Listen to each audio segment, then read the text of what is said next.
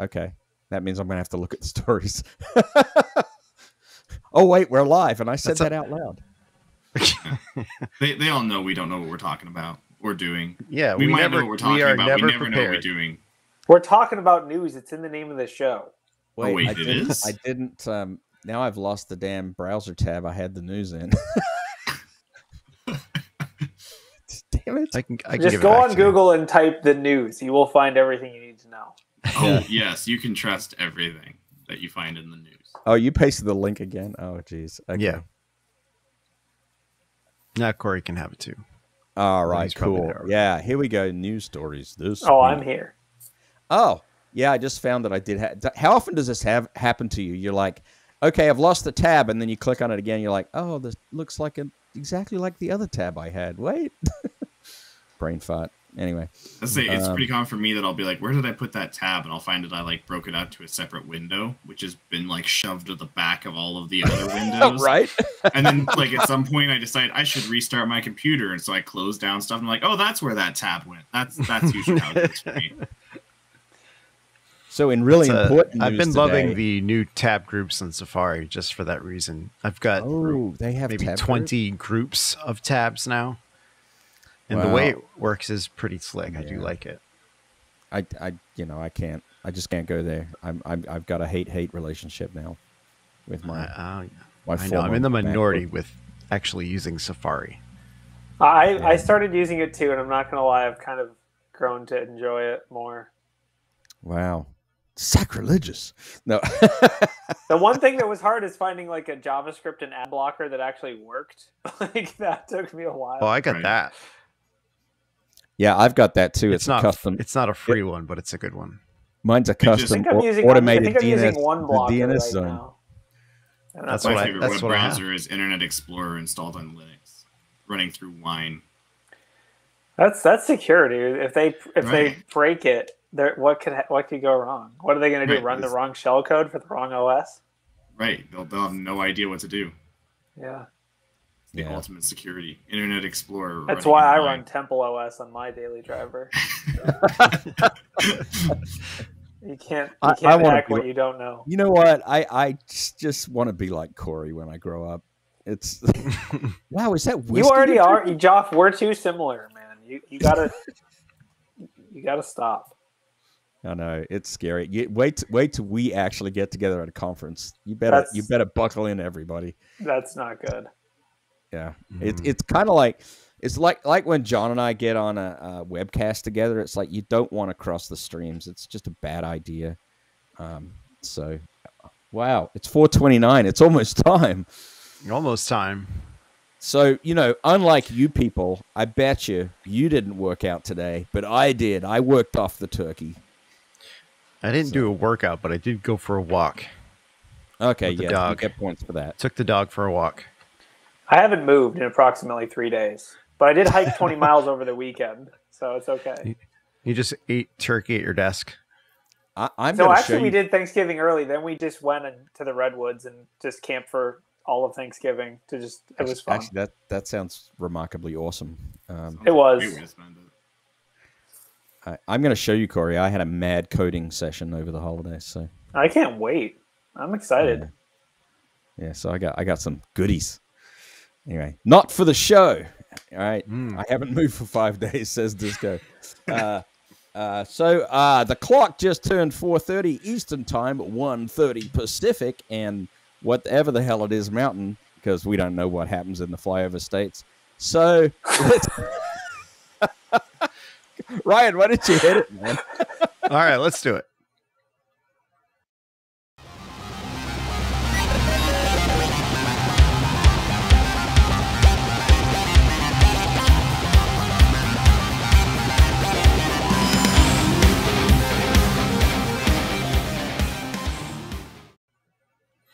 Yeah, and we're live. It's Talking About News. I guess I'm the senior host of the crew right now, so I'm going to introduce us.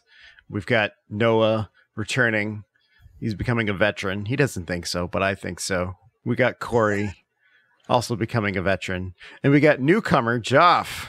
Newcomer, right? He just started BHIS, right? Yeah, just first day. He's been here a couple shows now, and great addition to the crew. Yo says cyber nutrition. And speaking of flyover states, this episode is sponsored by Spearfish, South Dakota. No, I'm just kidding. So it's this is Cyber Monday, right? So we're gonna call this. I hate that term. First of all, I'm gonna call it Thanksgiving Hangover Monday because I think that's much more apropos. What do you think? I think we just call it you're out of leftovers by now and you're just sad. Oh no, I still have plenty of leftovers. Yeah, tonight's going to be a leftovers meal night for sure. That's true. I did eat all the desserts. Yeah, the desserts are the first to go. I just have like a 4-pound bag of turkey now. The A team is done. The B team is coming. Hey, so how many people we got listening, Ryan? Do we know? So we got right now about 19, I believe. Wow, big crowd. It'll grow. It'll grow. Yeah. Are you trying to see how many lawsuits you're about to get, Joff? Like what? No. Oh, double hell no. Well, at that size, we're already getting ready to look at a class action, so we're good. It doesn't get worse at this point. Speaking of lawsuits. Speaking of lawsuits, let's get right into the news, shall we? I think we should. So the very first story, what is that, Ryan? The biggest story I think we've had in the past week is, if my internet will load a website, it's about Apple suing NSO. Well, Ryan broke the internet. That's a great way to start Monday. NSO, that doesn't exist. He was talking about how great Safari was. So that's an interesting title, right? Apple sues NSO Group to curb the abuse of state-sponsored spyware. Haven't a bunch of people sued NSO Group? It's at this point, it's like I'm pretty sure Facebook did because they used Meta, because they used WhatsApp to I don't know. There was a bunch of them. There was a bunch of people trying to sue NSO Group. Yeah, I mean, it's gonna happen, right? The stuff's gonna come out. I suppose you can sue them. Good luck with that. I mean, is it actually going to be successful? Yeah, I mean, it's a response. It is cool. The crazy thing is that this is all, I don't know. I don't work for the NSO Group, obviously, but I assume what I've heard is they don't do business in the U.S. as the NSO Group. So I'm interested to see how this, is it an international lawsuit, or is it is Apple targeting the, the whatever business they are running as in the U.S. It's also interesting because the U.S. probably pays for some of these tools, so it's like. Oh, NSO Group has basically publicly stated that the U.S. uses some of their tools, because at one point the U.S. was sending bad, just throwing a little shame their way, and they pretty much came back and responded with, well, even the U.S. uses our tools, and they normally don't tell you who their customers are, but they very blatantly said that the U.S. is using their tools.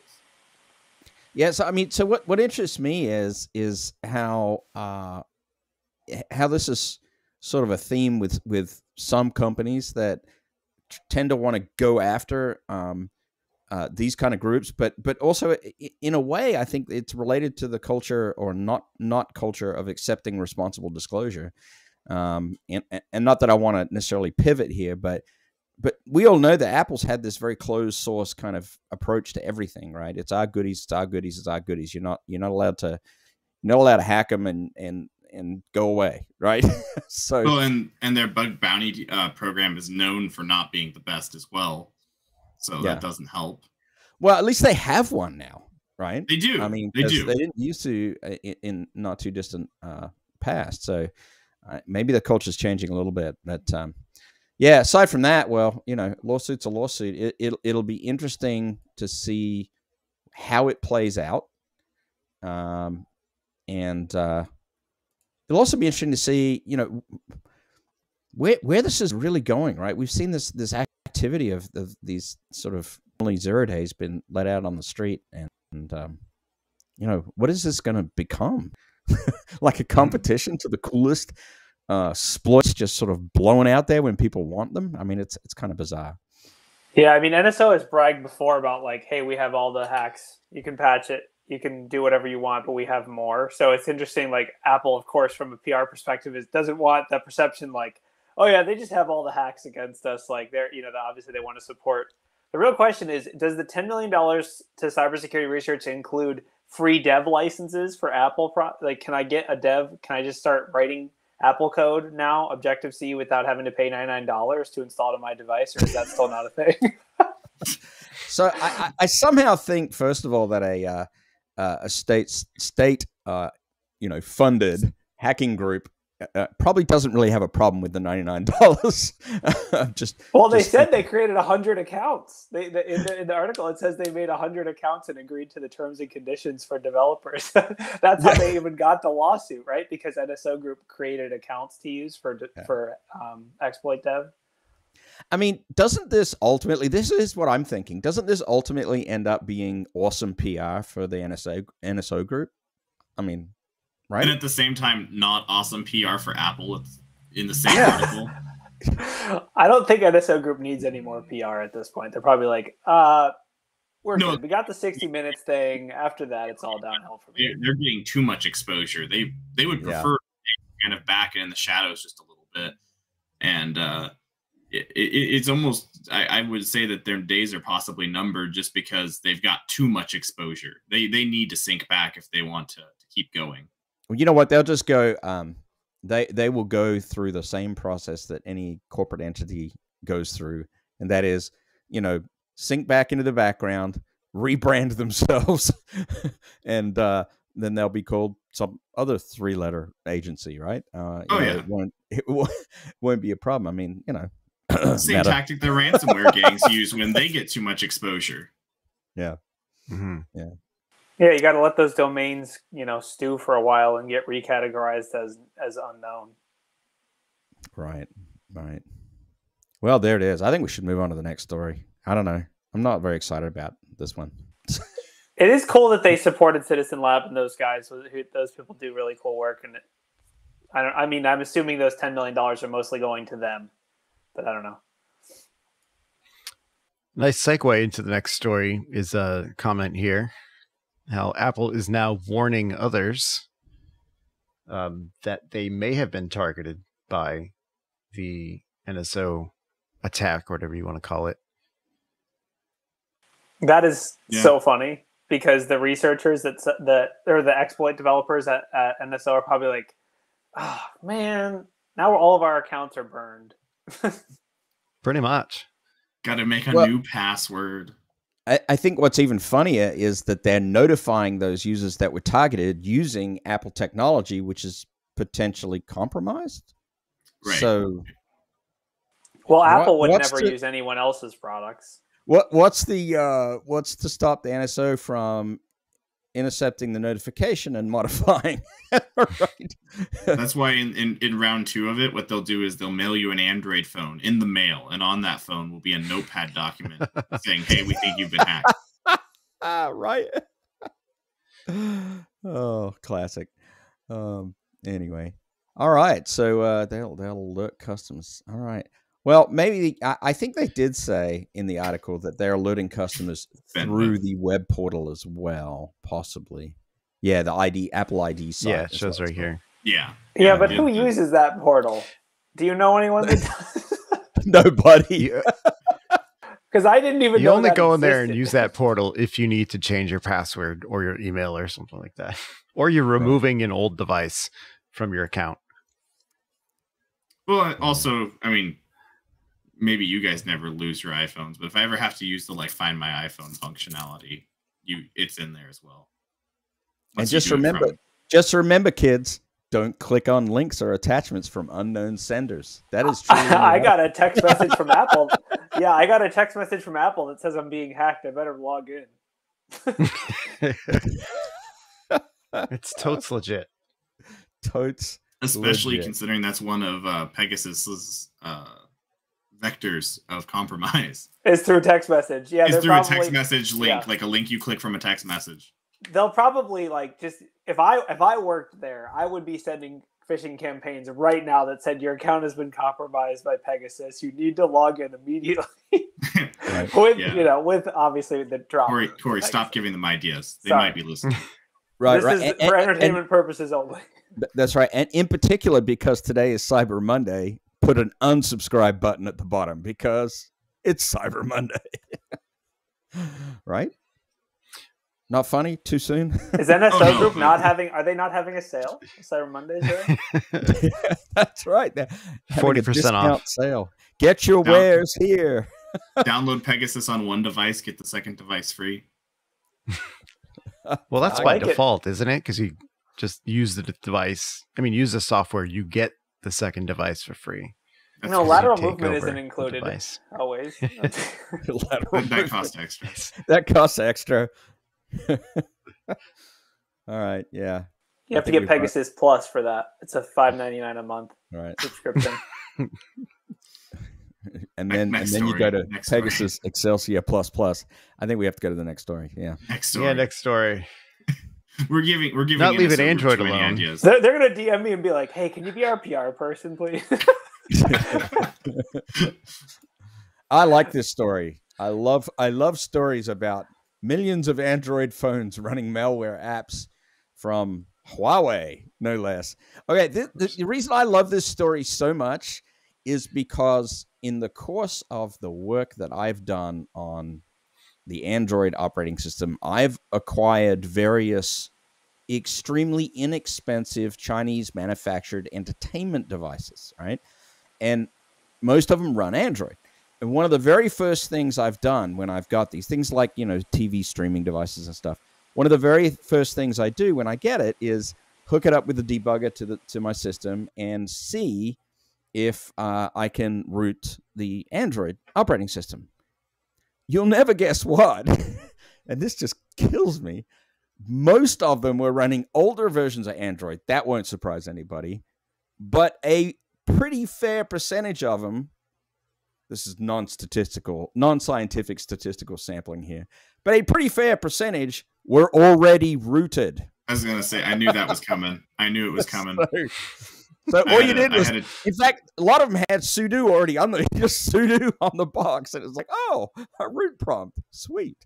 Yeah, I had some Android device that at one point I went to go try and root and hooked it up to the debugger. Like was getting ready to go to do the work of doing the actual rooting process, and just logged in, and it dropped me in the root terminal. I'm like, oh, well, that was easy, I guess. Yeah, so that's how we're gonna play today.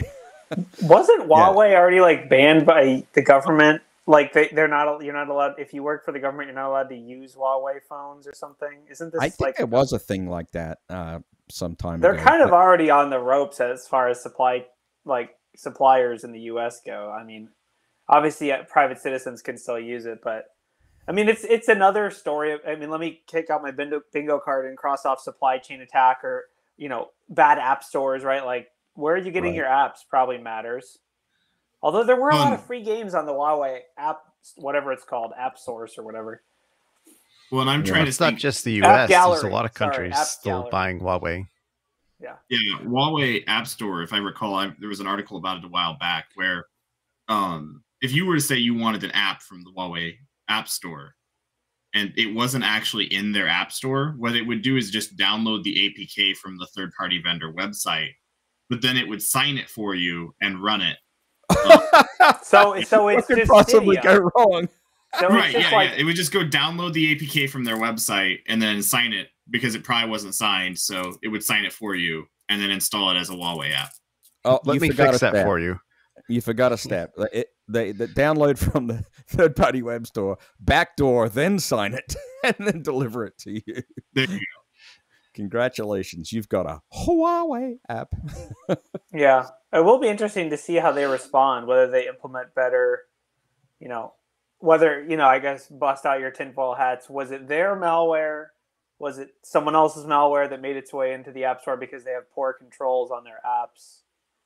Or who knows? But I mean, they've gotten the heat before. I don't foresee them changing for this. And also, just point out, I mean, we've talked about on this show before, the tinfoil hats. They're highly ineffective. You need gold foil hats. True. Oh, true. You know, it was funny. I was looking around for my tinfoil hat, and well, now I need an upgrade according to Noah, right? You do. But, yeah, I cannot find the gold foil hat, and you know, it would be very important. There's a lot of head to cover here, so I would go for Kapton because it's heat resistant. Could be good for you, Joff. oh yeah, that's all right. Accessories, man. You didn't know we accessorize here on the news. Yeah. All right, moving on. No, one of the big stories we haven't talked about is the GoDaddy breach. GoDaddy was breached? No way. Goodness. Which one? Oh, wait. You mean the newest one? The newest breach. It keeps happening over and over again. Why does this keep happening? I think it's because they have one of. I think it's because they have one of the ugliest websites I've ever visited. This must have something to do with it. People just they hate hack it. They're like, I hate the way it looks. I have to breach it. They're actually trying to hack in so that way they can fix the website. They're a bunch of web developers trying to design a new one just because it's so horrendous. I'm sorry. Like, I'm reading this article and I feel like it's 2009. Is it? Like, it is. You stepped into the Wayback Machine. You just didn't know it. They had a it was the okay, wait, never mind. I'm sorry. It was the managed WordPress system. Okay, never mind. I thought that GoDaddy was running WordPress in production. I was very confused. Well, wait. I mean, okay, first of all, the WordPress plugin ecosystem is one of the most frequently compromised things that's out there. Non-scientific survey, okay. But you know, I do this other thing called Security Weekly once in a while, and the number of times we've talked about WordPress plugins, I mean, almost every second show, something with WordPress is going to be in there. So the fact that I think it has like 70% of the market share or something like that. Some ridiculously high part of the market share. Well, I was going to say, the fact that WordPress became an attack vector doesn't surprise me at all, right? I feel a little sorry for GoDaddy, just a little bit. But yeah, WordPress can get you. And so it was their managed WordPress hosting service. Maybe it's like an abstracted version, right? So like you go to GoDaddy, you get WordPress, but you don't have to like apt install. So I wonder if it like was some kind of permissions abuse or something like that in the way that it's doing this managed system. Like, I wonder if it's an API thing or something. Yeah. So we you know, this is first of all, this is kind of a podcast thing, and we speculate like crazy. So, you know, don't take anything that we're saying to be the God's honest truth. Otherwise, you're really foolish. But yeah, if it was the managed service, it may not have been WordPress itself that was the vector for the attack. In fact, looking at it, the article, now that I'm starting to read it, it doesn't look like WordPress itself was involved as the attack vector. No, they compromised the service that they give to their customers of managing their WordPress installs. Yeah, I mean, it's all hearsay. I don't think they've published a debrief or anything like that yet. So right. They're saying people are speculating that it could be a compromised credential, like maybe a dev credential or something. Well, Insider. See, that wouldn't surprise me in the least. I mean, how many times when we've been doing pen tests, you know, have we gone after either, you know, dev credentials or cloud credentials, you know, whether it's an API service, whether it's a GitHub or some developer entity, you know, that's gold right there. If you can guess one of those credentials, and normally they're not too hard to guess. I hate to tell you. So yeah, you know, keywords, you know, leverage, core competency, supply chain. There we go. Yeah, from what I've seen, it looks like a compromised credential. But then they're talking about the fact that if it was a compromised credential, they're beating on them for possibly not having MFA in place with that credential. Right, and it could have been an API, right? I mean, I wonder how many APIs are sitting out there that are just, you know, single-factor authentication APIs that are being used behind the scenes. And in this context, it wouldn't surprise me at all if there was some sort of API that was back there doing some, you know, JSON RESTful kind of transaction. And was compromised.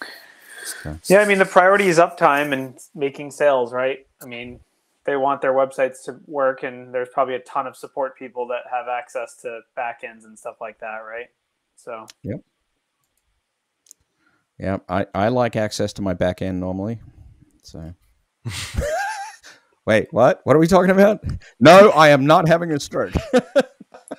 he's just talking about rooting his Android phone. No big deal. All right, moving on. What else we got? We're just ripping through these, right? The data's not public yet. So, but change your passwords. I mean, like obviously, you know. Yeah, I was going to say I like this next one. I kind of liked. We're losing Joff a little bit here. We got robot voice. I think that Ryan's going to this. Win local privilege escalation. Hello? This was actually kind of cool. Hello. Is that the 0-day one you're talking about, Joff? Is it working? Joff, tell everyone in your house to stop watching 4K Netflix. Yeah. Or just stop watching Netflix yourself, at least to start with. Joff is like watching Netflix. He's watching Dune during the show. He's like, but it's so good. It's so good. I don't care. Anyway, I believe Joff is talking about this article right here. Yeah, I think he's new Windows 0-day. What can the experts tell us? Because I'm not an expert. So, Noah, Corey? I mean, to my understanding, when I read through this is not a 0-day anymore. There is a patch for it. So, biggest takeaway is update your stuff. But, as to how it works, not totally sure. The thing that kind of brings it Actually, that's not quite it, because there was a patch released for the first vulnerability, and the patch was ineffective and could be bypassed. And so I don't think it has been patched yet, at least what I read. The bypass for the patch. So it is a significant issue. And I was going to say, if anybody, there's a proof of concept published there too. And if anybody has, an assumed compromise engagement in the company right now, this is an awesome way to get local system privileges. Right. Right. Yeah, I mean, the big thing that I found interesting about it was actually how it was disclosed, which they spent almost the last half of the article talking about mostly. They did a public disclosure on this rather than working with Microsoft, simply because Microsoft has been reducing the value of their bug bounties over time. So they're getting cheaper and cheaper with their bug bounties. So as a response, they actually did this public disclosure instead of working with the Microsoft bug bounty program. But Jeff, if you want to speak to the coolness of how this works, by all means, go for it. Actually, I'm not really aware of the coolness of how it works, because I didn't actually get a chance to download the POC and try it and look at the code. So that's as far as I got. I don't know. Maybe Corey and his amazing leet self has downloaded the proof. Whoa! You assume that there's so many things in that sentence that were wrong, but no, I haven't tried. I haven't tried this one out on my local Windows VM, but I do think it's patched as of November. I think it's patched, but there's two variants, and I think there's a variant that is. I mean, I guess we got to test it. Yeah, we got to test the POC. The second, I did read this over the weekend. I did look at it. I almost got to download it. The second variant that bypasses the original patch, I don't think that has been patched. But it's probably going to be really shortly.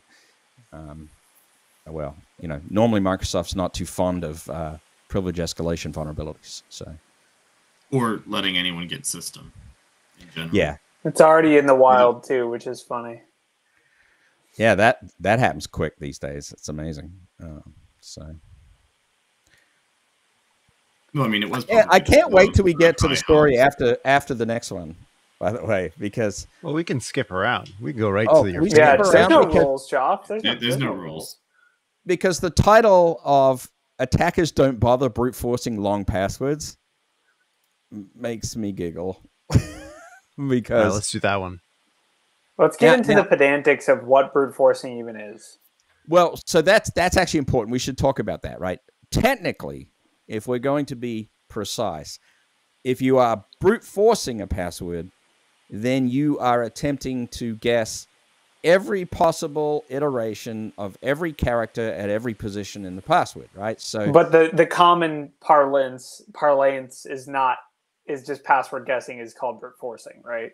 right. And so right. why I'm giggling is because here at Black Hills, when we are playing password cracking games, we use a hybrid approach. We use brute forcing for sure, but we also use dictionary-based attacks. And I know for certain that the penetration testers on our team at Black Hills, in some cases, have guessed passwords that in excess of 20 characters using dictionary-based approaches. Yeah, or hybrid. But what this is talking about password guessing, right? They say brute force, but really the data is from SSH password attempts on honeypots. Okay, so that's a dictionary-based attack, though, right? Typically, probably, unless they're like password 00000. That's not an intelligent way to attack a system with a single next password 00001. I mean, honestly, in the Internet of Things, that is a pretty effective way, because the Internet of Things usually has tiny little short passwords, right? But in the world of someone has an echo. Okay, is it me? Echo. I don't know who it is. You're good, Jeff. All right, but in the world of authentication that is not fixed in the device, in the world where people are doing it and there's decent password policies, well, often we find longer passwords or passphrases, right? And so the assertion that we're not trying to brute force, see, it all comes down to that pedantic definition of brute force. Dictionary attacks, if they fall under brute force in your mind, then the article's kind of funny to me. As in basically, it makes sense, because what the article is saying is that most people who are attempting to password guess SSH and RDP are using really short passwords, which checks out, because if you're an attacker going after this stuff, it's automated, number one. Number two, it probably, you want to self-select for the weak systems anyway, right? If you log into a system with a 14-character password, then it probably has like restricted permissions. It probably has monitoring. But if you log into a system with like root, it's like probably you're just going to, do whatever you need, deploy your crypto miner probably, and then move on with your life. Right. In fact, probably most attacks that are going after things that are weak like that are going to use a list of manufacturer default passwords and commonly human chosen short passwords as their first line of attack. So the real question is, number one, who's exposing SSH with password auth on the internet? Number two, who's exposing RDP on the internet? That blows my mind. Well, and they also mentioned VNC. Like in the quote, they mentioned VNC, which VNC is fun because according to the RFC, it can only have a maximum of 8 characters unless you're using something that's an unofficial bolt-on security that lets you make the password longer. Yeah. I know what the answer is. Everybody's go to IPv6 right now so we can make the address space like sparsely scattered, and so we can't actually scan the entire internet. See, that's the thing a lot of people don't realize is there are projects out there that have scanned the entire internet for all of these services and regularly document them, right? So the fact that you have an open listening RDP port or an open listening SSH port out on the net is documented and able to be looked up by many people. But Joff, I put SSH on port 2222, so you can't hack me. Oh man, you are so elite. Do you know how elite Mr. Corey is? I mean, it just my heart. I'm so elite. I haven't even downloaded the new Microsoft POC. Sarcasm's terrible, but I shouldn't be doing that. Port 2222 is not a protection, FYI, right? I'm not going to assume that everybody knows. And if it's RDP, they'll find it. They'll find it almost as quick as if you put it on 3389. I'm used to do some demonstrations. You can do an initial protocol handshake, right? And you can work out this is remote desktop protocol or this is SSH. Yeah, and I used to do it, and you could figure it out. You'd put a brand new system on the internet, like directly on the internet. Open up RDP. You'd make it up in like AWS or something like that. Put the logs on it, so you could see like Sysmon's network connection, and it'd be like 5 minutes before someone in Russia would be connecting to it. Okay, but next question. What if I put a banner on RDP that says only authorized personnel only? Does that... Oh, well, then that stops everything dead in its tracks. Like nothing gets past that. Good. The ultimate Because security. that's what I've been thinking about doing. And so I'm glad that that's an effective security control. Yes. Yeah. You're funny. Well. All right. What else we got? Wait. Maybe you should change your banner, Corey, to I'm going to throw... What's... You know, like if you have a gaggle of birds or a flock of geese or something like that, what's a collection of lawyers called? Is there a word for a collection of lawyers? Briefcase? It's called a briefcase. I'm going to throw a briefcase of lawyers at you. All right, sorry. That was a go back. I just had to say that. I was going to say gaggle, but briefcase is better. It's a gag order. A gaggle is a much order of lawyers. There you go. A gaggle is an extremely that's too peppy and fun. That's not. Yeah. All right. Now, so Ryan, tell us about Bitcoin ATMs that you totally knew about before this article existed. I didn't know anything about Bitcoin ATMs. I'm going to refer to you because you have more Bitcoin knowledge than I do, Corey. You never been like in a grocery store and it says buy Bitcoin here, and you're like, oh. See, my grocery store just lets me buy my groceries directly with Bitcoin. So. Okay, do you live in Estonia or something? I'm joking. I have a Chinese food restaurant actually that will let me buy Chinese food with Bitcoin, but that's the only place around me that takes crypto are dispensaries. So Bitcoin ATMs, basically, for anyone that doesn't know, would be equivalent to like a cash ATM, but instead of buying or transacting with cash or transacting with Bitcoins, you can turn cash into Bitcoins. So you can get anonymous, with big air quotes, Bitcoins. And shocker, people who would walk into a store and put cash into a machine and retrieve basically a QR code, that process is somehow being targeted by attackers. Go figure. Which is, we know that criminals never target ATMs.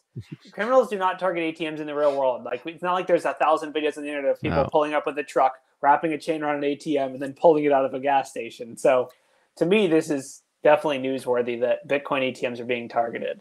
Well, not to mention, you can put a lot more money in a Bitcoin ATM because it takes much less space to store a Bitcoin. So, well, yeah, you can't just walk up with $1,000 in cash and buy one Bitcoin. Right. And now you know what Ralph was doing with all those hard drives. That, my friends, is why Noah is the most valued employee at Black Hills Information Security. Yeah, I mean, basically, so it's a classic, it's technology that people don't totally understand, so they don't know where to look for the BS, right? So like they'll, there's QR codes that actually send the money to the attacker instead of to the ATM, and etc. It's like a skimming attack, kind of similar approach where you're just, scan me or whatever, like fake instructions kind of thing. But yeah, so basically, don't use a Bitcoin ATM. Is the you can buy those organic and non-GMO from other places. Only organic Bitcoin for Corey. Did anybody else have a sudden urge to check their favorite Bitcoin account, Coinbase in my case? Yeah, I think any just send me your private key. I'll be my favorite. I'll send it. I'll send it right over. Send me your private key. I'll check it for you. I'll send it over port 444 because that's leet, apparently. I'm hidden. You can't see me. Wow. This is a riot, man. Thanksgiving hangover Monday. It's not the same without John just like driving us off a cliff. Yeah. We haven't had a good rant. We need to find an article that will induce a good rant. Joff, what are your like normal trigger words for rants? Oh, wow. I have to think about that for a bit. Well, while you're thinking, Noah, do you want to tell us about the UK secure by design protections? Oh, I'm triggered this now. Is actually kind of cool. Yeah. Well, when I saw the article title for this, at first I was like, oh, yes, because passing laws saying that you're going to need to make things more secure is super effective historically. But this is actually kind of cool. Basically, the too long didn't read because I didn't read it all. is that the UK passed laws saying that if you're making these IoT devices, you can't ship them out already rooted, and you can't ship them out with a password of root. And they're actually making them harden them to a certain standard before they allow them to go out. So that's actually kind of neat. But you probably can ship them out with a password of root and root 1, right? Yeah, or root or Tor. Yeah, right. So I mean, it's an attempt. I think it's a worthy attempt to kick people in the rear and say, "Hey, stop doing dumb things." Yeah.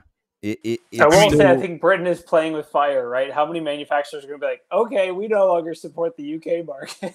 We're just not going to sell stuff to the UK. They already Brexited and kind of shot themselves in the foot there. Could this be the next step, right? Where it's like, all right, can we sell this product in the UK? No. All right, well, we don't have $20 million to make it so we can. So sorry, UK people, you can't get a baby camera for less than $2,000. You're not allowed to buy this Wi-Fi connected air conditioner. Sorry. So don't they have like a national porn blocker too? I have many friends in the UK. For all our friends in the UK, we're calling this article Brexit 2.0.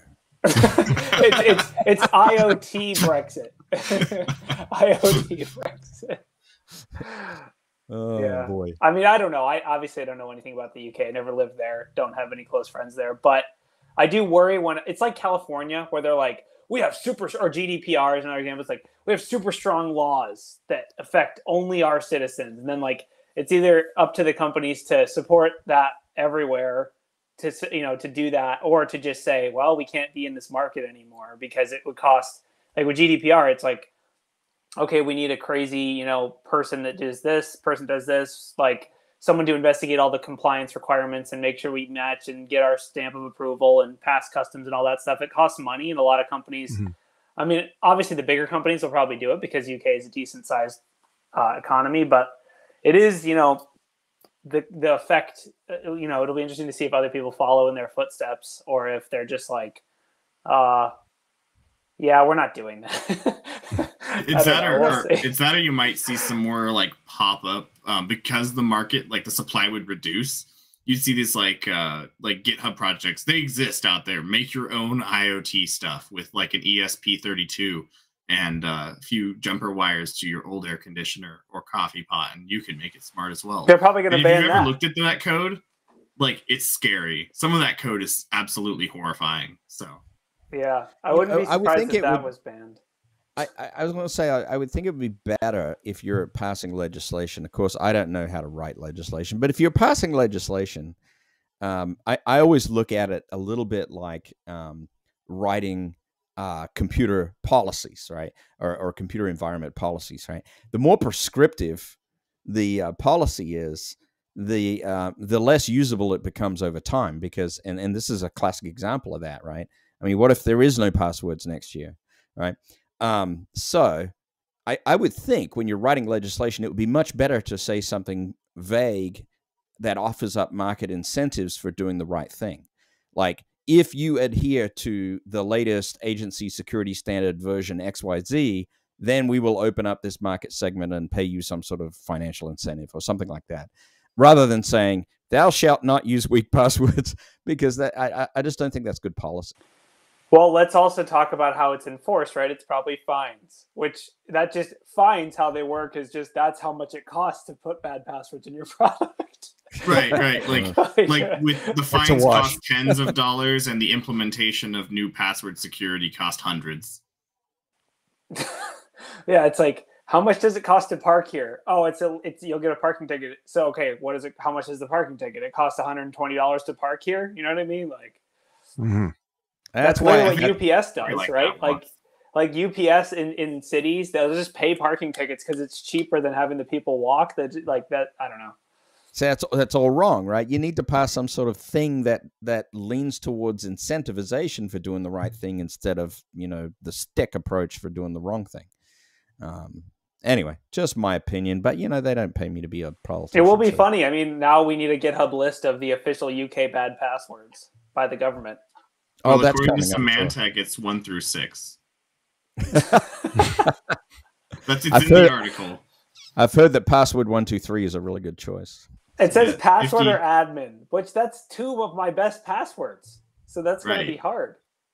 Yeah, No, that's see, a I use bummer. password 1 with the @ symbol for the A. Well, I think it's always important if you're going to use your Wow. favorite password of password to actually make sure that the A is an @ symbol and the O is a 0, because that's liter and not guessable. Yeah, but True, password true. 1 with 2 symbols, that's impossible to guess. Oh my God. The UK government will never ban that password. This is snarky central here. Okay. Next story. Next story. We get We're still on the hunt to find one to trigger Joff. yeah. It's not going to happen. Let's pick Regulation one more. almost got him. He almost got he almost got him. I was close. I was reaching. I was coming up on the threshold of rant, and then I just dove back down again. So that's it. Or if you're going to do the asymptotic approach, anyway. All right, guys, pick one more. We can All right, wrap one it more up story. with a bow. We already talked about the 0 day. If we never pick one, we don't have to end the show, guys. Oh, Let's go on forever. Wait, we got to do the arrest one. Over 1,000 arrests? suspects arrested. Because we talk about people getting hacked all the time on the show, and nothing ever comes of it. So this can, like this will be the Wait, first this one's time actually anyone- had some I thought that interesting is what came bits of in it. there. They got hacked. That usually we're talking about the like the effect, not the cause. You know, Mhm. Wait, I don't know which one you're talking about. 1,000 who? What? the Interpol one. Interpol one. Okay. I just dropped it in your chat there, Jeff, and it's in the Oh, what do you call it? Live chat. Interpol video. arrests over 1,000 suspects linked to cyber crime. Wow. Yes. Which did not include Joff. No, that's Well, So we far don't as know we what know. Joff did over the weekend. They may have let him go. yeah. They might have. Well, no. Look at the countries. It's not even like Joffland isn't even in there. Yeah, Joffland. but yeah, the countries are Angola, Brunei, Cambodia, Colombia, China, India, Indonesia, Ireland, Japan, Korea, Republic of Korea, not the People's Republic, Laos, Malaysia, Maldives. Maldives? Who is hacking in Maldives? How do they even have fast internet? How do they even have internet? Like Philippines. I imagine the whole country has just like a bunch of huts on the ocean. Maybe I've seen too many touristy pictures. That's interesting. Singapore, Romania, no one is surprised. This is like the who's list of hacking countries, apparently. But Maldives made it in there. They're like, how many people even live there? That's the real question. Maybe they got that Starlink hookup. Starlink, yeah, they're on Elon's most favorite customer list now. That's what it is. They're like, please excuse our slow hacks. We're on high latency internet.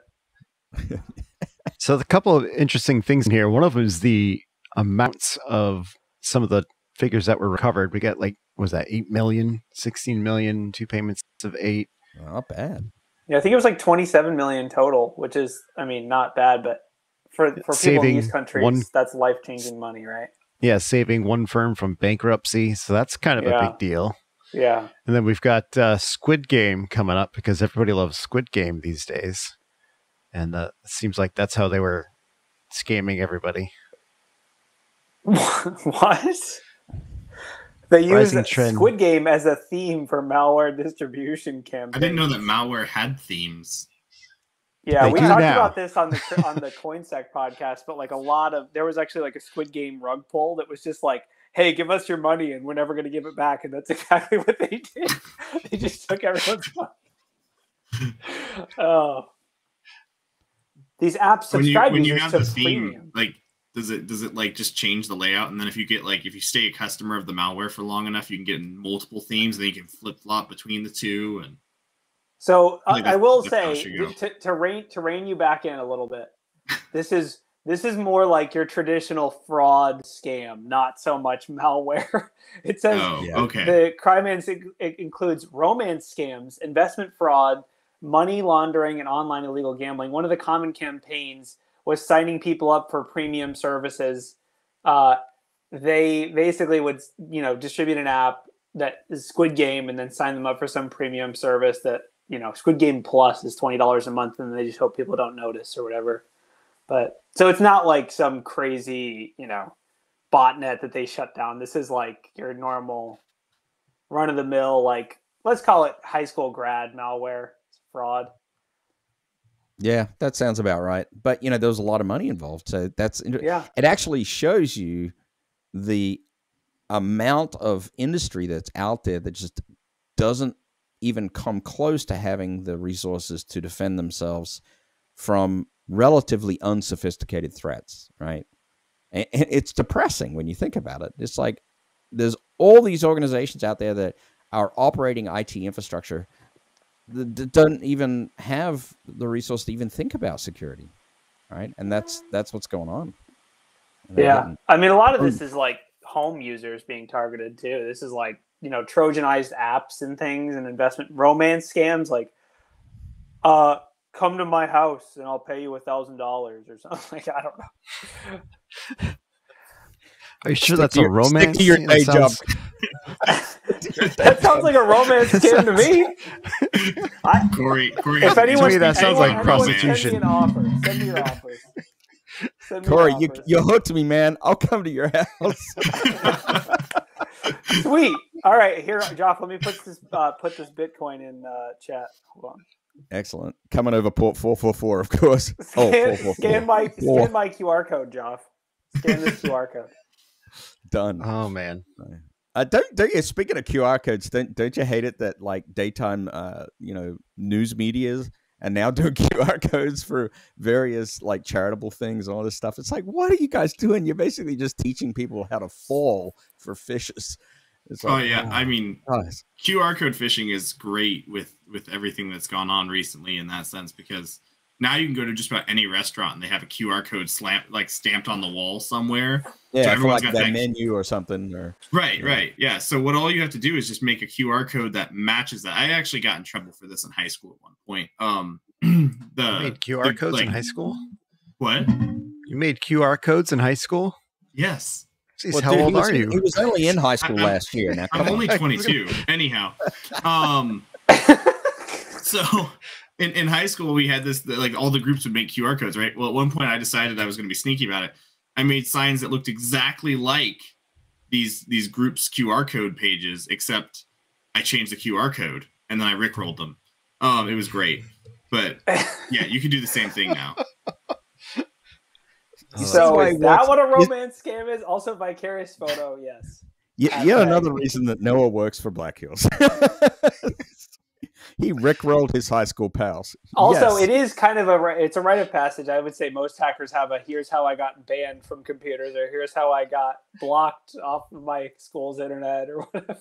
You have to have your story of how you messed up. Yeah, they never blocked me because my school was so small we didn't actually even have an IT guy, so I was the IT guy. Right? That's what happens. Well, the threat was inside. That's kind of cheating. You just you're already in the domain. You just like add the QR code. No, I didn't see. It wasn't like that. They would literally print off these QR codes and like stick them on the wall, and then the students would go through and like scan them off the wall. And so I use the school printers to print a bunch of copies. That's print fraud. That's printer fraud. Yeah. Yeah, what could possibly go wrong? Anyway, that sounds like a great note to wrap things up. Thanks. I think so. Great way to end the hangover. Yeah. Happy Thanksgiving hangover day, everybody. Hope you have cybered appropriately today. And we'll send it over to Ryan to close us out. We will see you guys next week. Say something, Corey? I said high duress SSH ports on secret ports that no one will ever guess. Yes. Yeah. Security tip of the week. Great. I don't know what any of that means, but I'm going to leave it there. See you next week, guys.